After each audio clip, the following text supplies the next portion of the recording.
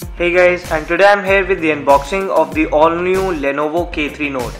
Now here's the box, and with the box I got this Airtel 4G ready SIM card. So it's pretty impressive that they gave a SIM card with the phone. So we'll keep it aside.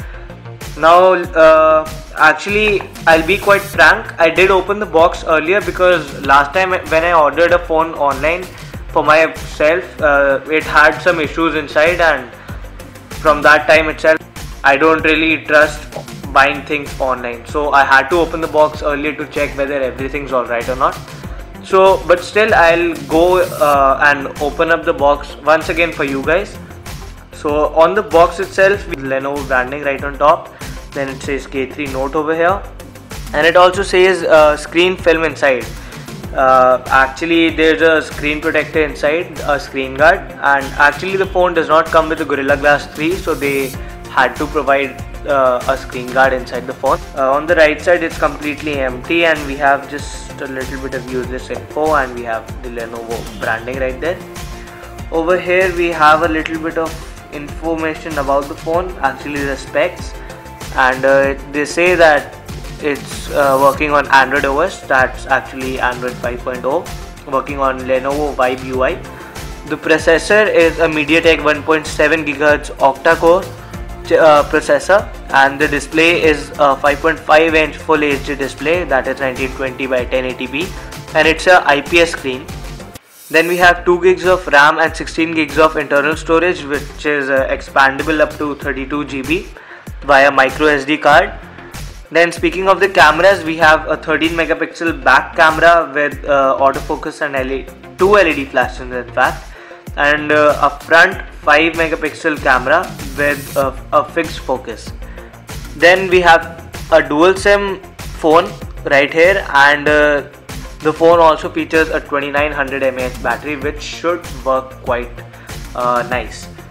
And let's have a look at the SAR ratings now, and it's a whooping 1.59 for the head and 0.688 for the body. So I won't recommend this phone for those who are a lot into calling. So let's go ahead with the unboxing of the phone. Here we have the phone itself, and here is the screen guard, so I'll keep that aside. Over here we have those popular useless paperwork that nobody reads, and we'll keep this aside as well. Then we have a wall charger that is a 1.5 ampere wall charger. It's a 1.5 ampere wall charger, so it's a fast charger. Then we have the micro USB cable, or the data sharing cable for charging and all, and it is of a very good quality, I must say. It's a pretty thick cable, so it may not tangle quite easily, so that aside as well. And then we have the 2900 mAh battery by Lenovo. So let me just put the battery inside and skip the setup, and I'll get back to you in a moment. Hey guys, and here I am back with the phone, and I just wanted you guys to know that the back of the Lenovo K3 Note is actually a fingerprint magnet, and I just held it in my hand for a little time, and as you can see it's already got a lot of marks, and it's got very dirty this quick. So yeah, that's just a little thing I wanted you guys to know. Now moving towards the overview of the phone's body. The phone features a full HD 5.5 inches display, as we saw on the spec sheet, and on the top middle we have the earpiece. On the right hand side of it is the front camera. Down below here are the 3 capacitive buttons that are not backlit. On the right side the phone has the power button and the volume keys. On the top it's got the micro USB cable slot and the 3.5mm headphone jack. On the left side of the phone it's completely empty, and at the bottom there's just a mic over here for speaking and calling, whatever you say. Then at the back, as I said, it's quite a fingerprint magnet back right here, and we have a 13 megapixel camera here with dual tone LED flash. Then we have the Lenovo branding, and the speaker right here on the right. That is quite an unusual place for a speaker to be. And here we have voice cancellation mic. So that's it for the overview, and let's just turn on the device.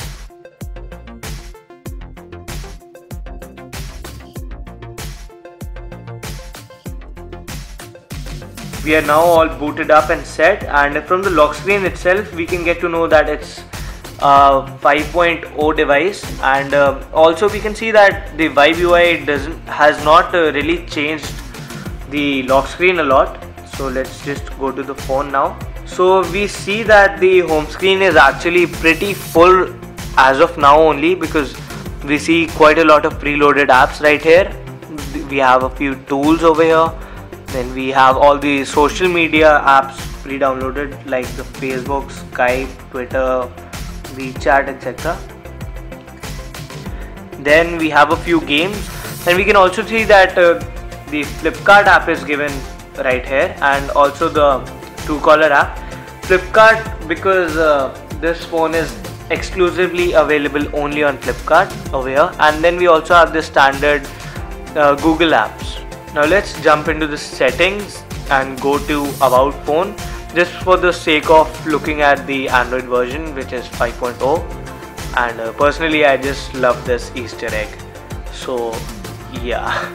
And now I also wanted to go to the storage area, because we know that the phone has a 16 gig of internal storage, and from that we have around 9.85 GB, which is available to the user.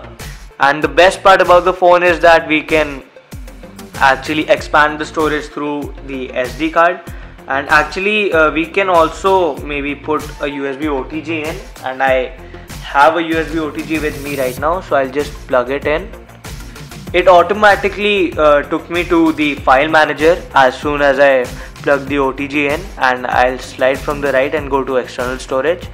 And yeah, it does read all the content that I have in my OTG. So I'll just go ahead and play this video of The Amazing Spider-Man. Actually it's the entire movie. So yeah, the color reproduction is pretty nice, and the speaker is also very loud. Actually the scene is a little... No. I'm just gonna follow you everywhere. That's my favorite scene, man. I'm just gonna follow. So yeah, now you can clearly listen to the volume of the speaker, and it is actually very loud, and I really like that thing about the phone. Also another thing is that as soon as we touch this thing right here, it takes the video into a little window on the screen, which can be resized, and you can work on the entire place and still watch the movie or the video that you're watching. So yeah, that's a pretty nice addition to the phone. Now I'll just plug out the USB OTG. Now let's just take a quick look at what the camera has to offer. It's, as I mentioned, it is a 13 megapixel camera, and I'll just take the photo of my phone, which is the OnePlus One, and okay, focus. Okay, so the picture does not take a lot of time to get captured well. So the color reproduction again in the picture is very nice, and the picture is not very detailed, I would say, and it does pixelate quite a bit, and maybe because I'm zooming it to the fullest. So but yeah, it does pixelate, but the overall picture quality is very nice. And now let's also test the front camera. Hey guys, so yeah, now we're at the front camera, and now it's a fixed focus camera, so it's no point touching the screen, but I'm still touching the screen for I don't know what reason. But yeah, let's go ahead and take a picture. Okay, what was that now? I thought I saw a few stars right there. Well, here I am, and here's my camera, and actually looking at the image, I believe that the front camera takes a better picture as compared to the back camera. Actually, it's quite funny because the back camera is a 30 megapixel camera and the front is a 5 megapixel camera, but yet the details are more on the front camera, which is a 5 megapixel one, and I really like the color reproduction of this as well.